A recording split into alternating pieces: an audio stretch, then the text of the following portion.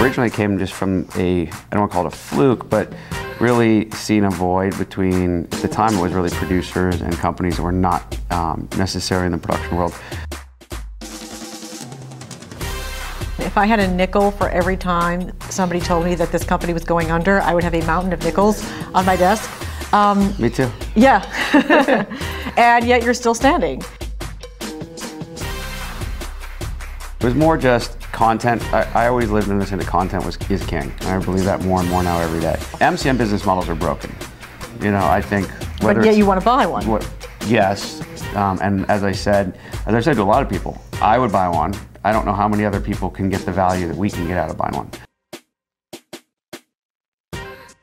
In my opinion, you know, the reason that Netflix has worked so well, obviously, is that they've offered something that nobody else has. And so people elected to go outside of a known environment. They offered streaming movies at any time, and then they started offering some original programming.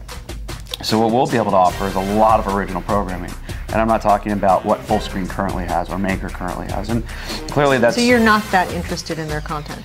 I'm not interested in their content at all.